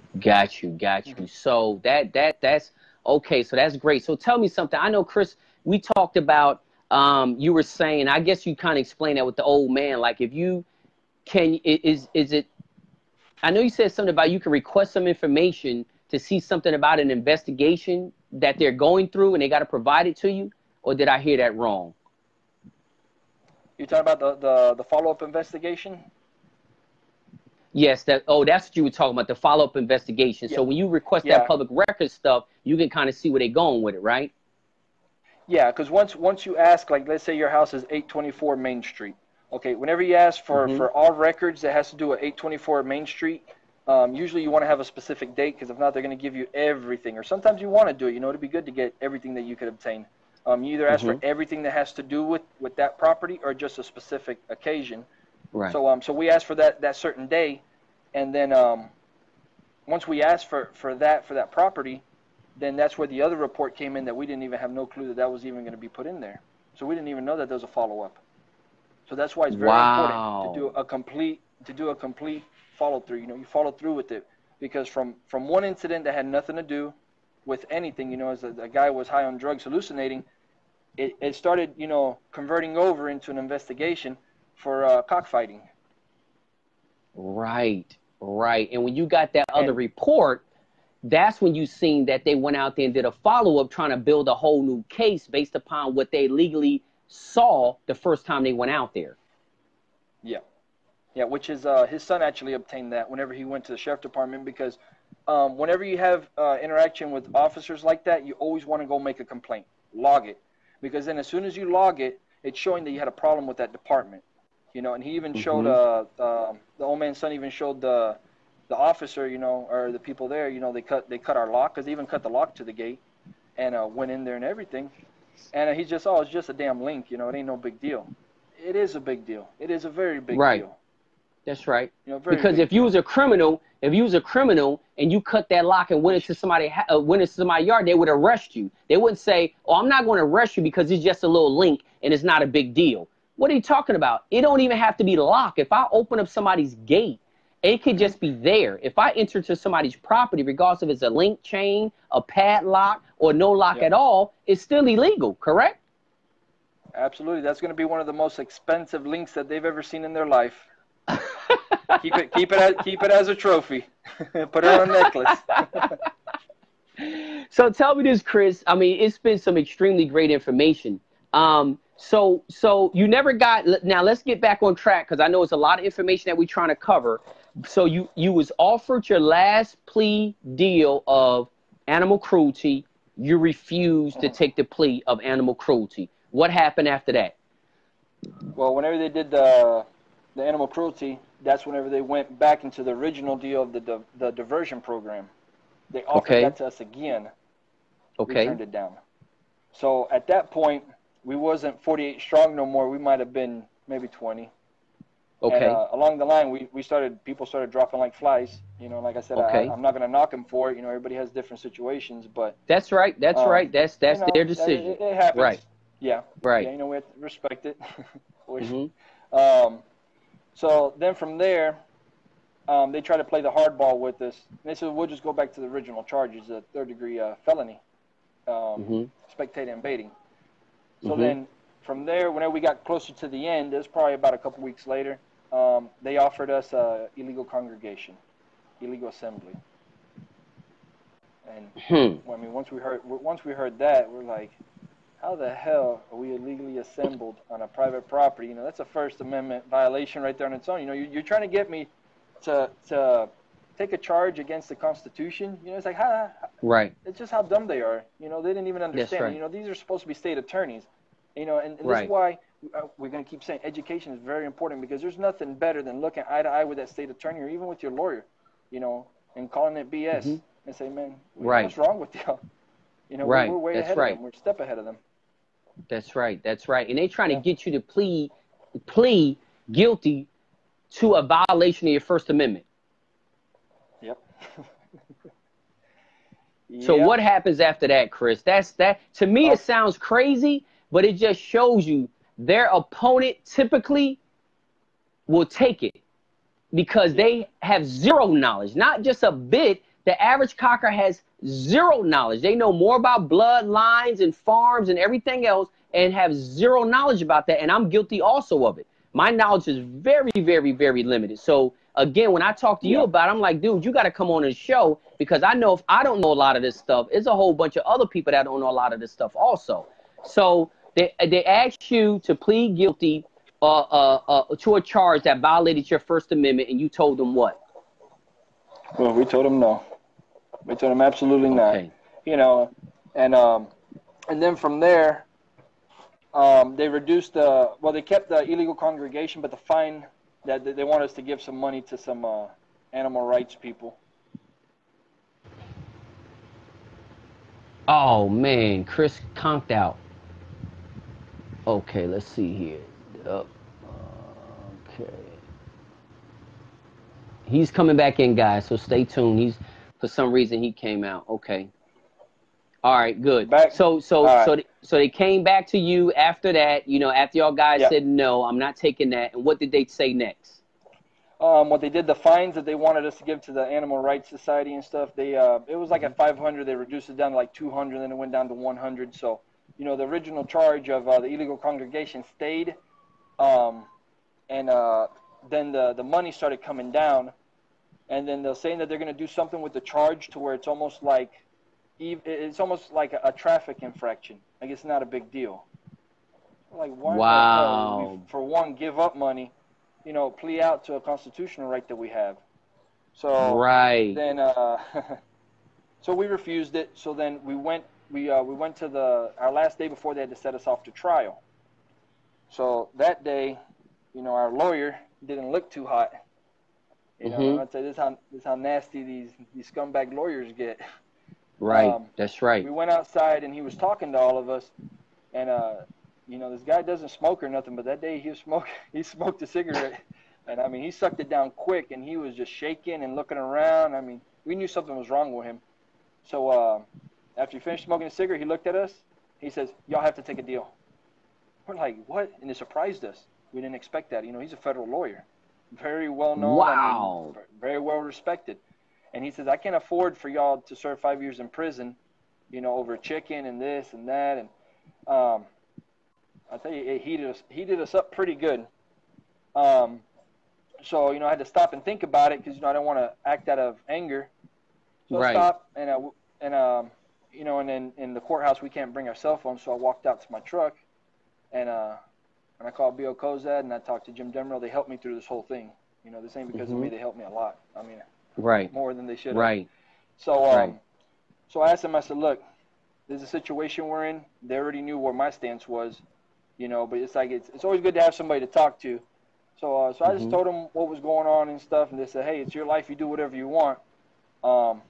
You know, it's in your hands." So, you know, so I had to stay true to what I said from the get-go. I said, I started this fight, and we're going to go all the way to the end, you know. So I went back to where the lawyer was, and I told the lawyer, I said, "Look," I said, "we paid you to represent us." And at the time, I said I was speaking for myself. And, you know, and I said, "You know, we just jury trial. Let's go. Right. Get the date, and let's keep it moving."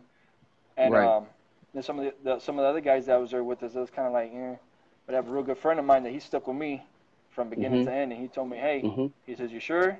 And I said, "Yeah, man." I said, "I'm gonna do it." He says, "I'm with you." So he told the lawyer, he says, "Hey," he says, "I'm with him." So the lawyer started laughing. He says, "Oh, Chris, Raphael, y'all demanded jury trial? Okay." So he started making fun of us. Went inside. 20 minutes later, charges dropped. They dropped the charges. Then the lawyer came outside and told us, "Hey, look what I did."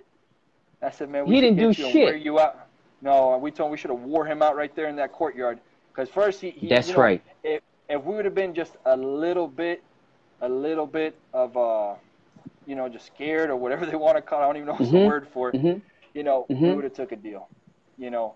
Yeah. But that's why it's very important. You know, if you commit to something, you got to stick with it. Because if we would have took that plea deal, I wouldn't be here talking to you right now, and I would have not. That's right. You know, it would have. You know, my morale would have went down, and then the second time would have been even easier to plea out. Because most of the guys that was arrested with us, they've been arrested multiple times, and they've always took plea deals. Like I said, I don't knock nobody for it. But then the rest of the guys that pled out, they told us, this is, "Oh, why don't we get the same thing?" Because y'all pled out, y'all surrendered your rights. You know? That's right. That's right. That's right. And you took a deal, and I got mine dismissed only because I stood firm. And tell me this. So when you went out to the truck, you called BL, and Jim. And and I know you have talked about it before, and I just kind of wanted to just make sure the fact that, because you said you have learned a lot from them, and Absolutely. do you feel as though what you learned from them in your situation, just in your situation, when you're talking about your situation, you do feel as though that the information that you learned from them was actually good information and it helped you in your case? Absolutely. BL and Jim, they actually came down to Miami, and we had a get together out there at one of the parks, Tropical Park, actually. Probably 3 years before we was arrested, and we kind of did a big thing out there. We had some guy, a friend of ours, Manano, out of Miami, helped us get it all together, get the tents and stuff. And we actually, well, we put up the tent right across from the Humane Society. You know. What? And, yeah. Wow. Yeah, we had so a lot, tell me, a lot of people this. walking by us. I know I bet you they was all looking crazy. But tell me this, Chris. Was there any repercussions to the sheriff department or animal control or anything for all those mistakes that they made, or they just been brushed under the rug and just kept it moving?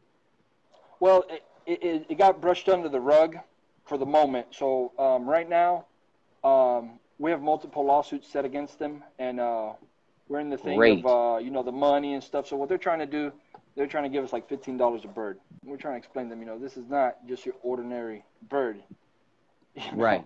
So that's what the insurance company is trying to do. They label every chicken the same, says it's just a chicken. No, it's not just any chicken. It's just a car isn't just any car. They have different makes and models, and they perform different. That's right. And, that's right. So now we're moving over into the civil part, and it's like the same thing like the gentleman I was telling you about, that the cops jumped his fence and started up that follow-up report. We're working on that now. So the best thing to do is by us having that, we get to watch all the body cam, because you remember there's multiple officers and people are seeing different things with different angles. So as you watch different videos from each body cam, you're going to learn something that they did wrong or something they said. And and once you go to a civil lawyer, you already know everything through and through. You don't want to give it to the lawyer and then watch it with them. You already want to have a heads up and be ahead of him. So then if they try to say something, you call BS on it. Say no. Right.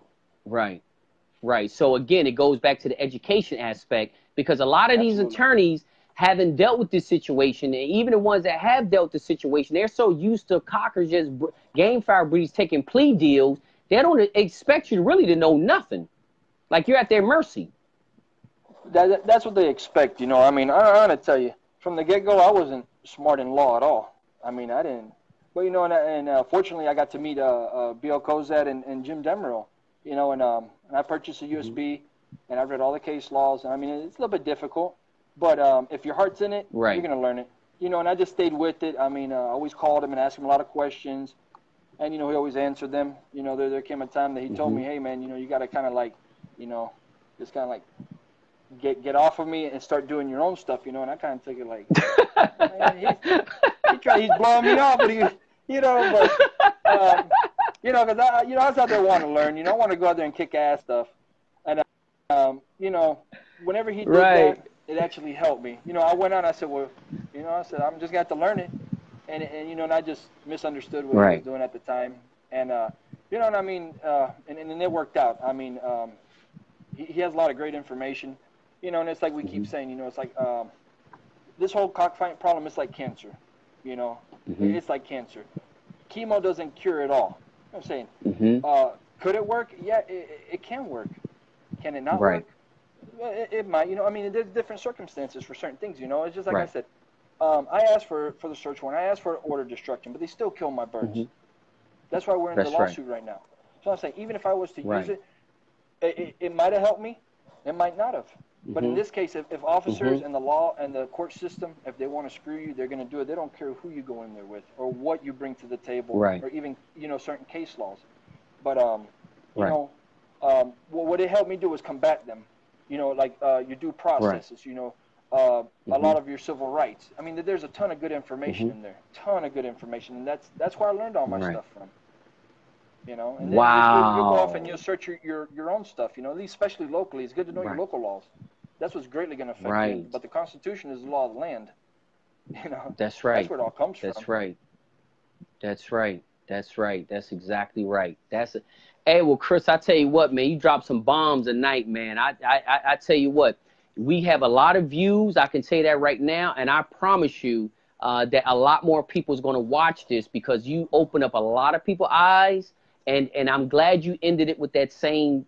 I'm glad you ended it with that part. Like you say, if they're going to screw you, they're going to screw you, regardless of you bringing 55 case laws in there, USB and all that. At the end of the day, if they're going to screw you, they're going to screw you. But what it does do, it does allow you to put up some type of fight, and it actually allows you to also expose some of their weaknesses. So at the end of the day, it doesn't mean you're going to guarantee win, but it means you're going to go down swinging instead of just bending over, grabbing your ankles. Like majority of the time, everybody just bending over, grabbing their ankles. You know what I mean? Yeah. It's just like, wow, at least if I'm going to get knocked out, I want to be throwing a punch when I get knocked out. Not just, with my hands down to my side and saying, knock me out. So again, none of that stuff is guaranteed. We already know in this country, everybody does not respect the Constitution. The vast majority of the politicians don't respect the Constitution. The average American don't even care about the Constitution until it's violated something on them, but they don't care about no other part of the Constitution.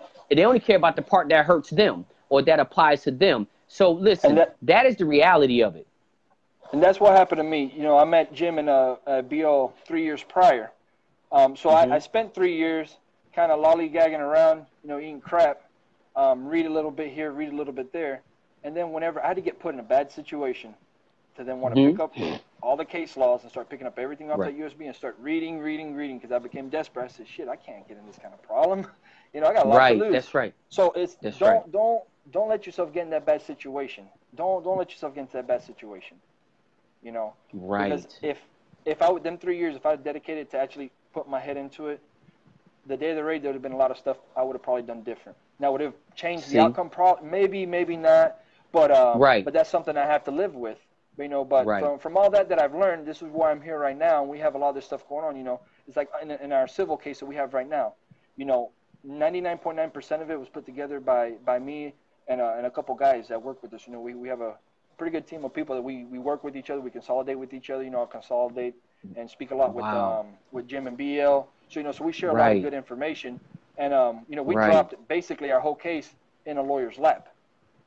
And he was surprised. Because he said, he calls us the clubhouse lawyers. That's what he calls them. Man, y'all make good clubhouse lawyers. But but we're smart. We're getting sharp. And that's the thing. It's like these animal rights activists. They know that a majority of us, we don't try to learn the law too much. That's right. That's the sad part about it. But one of the things that they need to understand, we're coming together. We're uniting. We're getting a lot of knowledge. In this fight, we're going to bring it to the front of their door. One fight at a time. And it's time for us. We're at the bottom of the bucket. It's like here in Florida. It's a third-degree felony punishable by 5 years. What's the only thing left that they could do to you is kill you. There's nothing else more that they can do to you. That's the last thing that the cops can do to you is kill you. I mean, it's already a felony.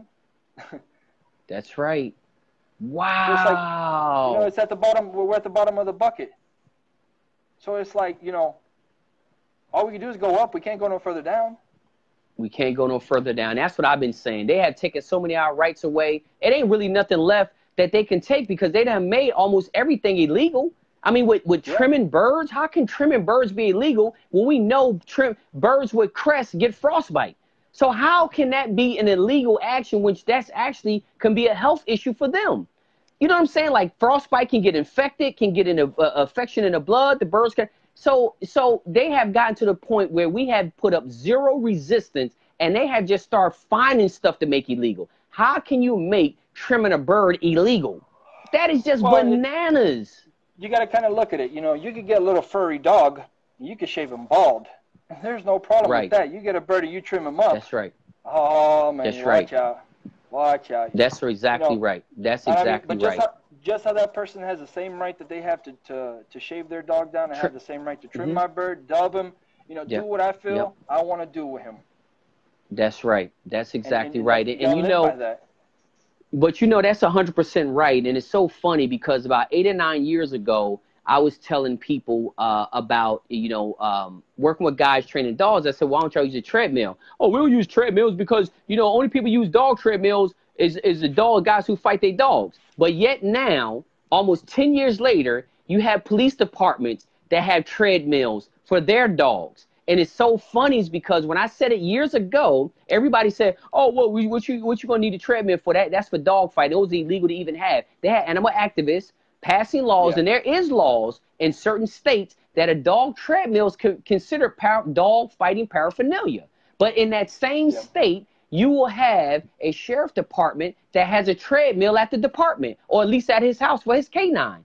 So it shows you how contradicting it is. But the deal is, if you don't bring a lot of this stuff to their attention and you just let them keep passing laws without even going down and waving your hand and saying, "Hold on, commission, before y'all pass this law or before y'all vote on this," I mean, you got dogs who's running on treadmills that work for the police department. But again, it goes back to, like you said, about shaving a dog. How can trimming a bird is the intent to use them for an illegal activity? That is just crazy. I mean, both owners have the right. You know, and it's like the thing with paraphernalia. And I learned this actually from the lieutenant that's over the animal control. He helped us a lot.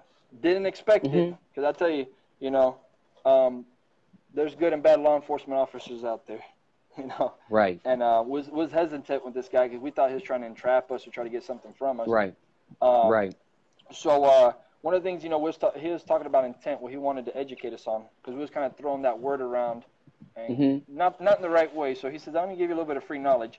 He says, "Me, if I pull somebody over and I catch him with marijuana and I catch him with a glass pipe, usually most officers will hit him with paraphernalia. But this is what makes a big difference. You have to do something illegal with that pipe. You might smoke tobacco. So what they're going to have to do is take a test and prove that there was some illegal substance put into there and smoked out of it. So it's like he said, you got birds, you have spurs. Haven't done nothing yet. You put it on the leg. And this is by him, you know. I don't agree with all of it, but, you know, this is, you know, he's giving me a view in an officer's mind. So to make a long story short, what he believes when you violate the law is once that rooster strikes the other one with a spur, which I disagree with him on that, but that's the mindset of an officer. Wow. Wow. Well, see, that's still a jewel, because again, it still gives you an inside view of how they think, which I think is extremely important also. Not just falling in love with our own argument and our own perception of the situation is extremely important to try to understand how they looking at things also. So, man, this been awesome, dude. This has been awesome, man. You're gonna have to come back on the show, man, and kind of update us and let us know, you know, how your situation is panning out with the civil suit. And also, too, I'd like you to come on again and we can talk about any additional information that you have learned, or maybe some cases or people that you have assisted with down in Florida. I know you're a go-to guy for a lot of the guys in Florida that's going and dealing with animal situations. So I would like for you to come on to the show in the near future and talk about some additional information, and also, too, educate some of the guys who didn't have an opportunity to watch tonight. Later on down the road, you know, we can kind of educate them, man. So listen, Chris, man, I greatly appreciate you coming on tonight. You have been a wealth of information. You have shined a light on a lot of different things. And I know everybody watching this have learned something. Period, point blank, I know they have learned something, man. So again, man, I greatly appreciate you coming on tonight, man. Stay in touch. I'll keep you posted what's going on here in Puerto Rico, man. You and I will be continuing on talking like we has been. And stay safe, man. Stay focused, stay positive, stay blessed, man. And we'll talk to you soon. All right, y'all. Y'all have a good night. Appreciate it. Thanks a lot, Chris. I appreciate it. Have a good night. All right, y'all. Yes, sir.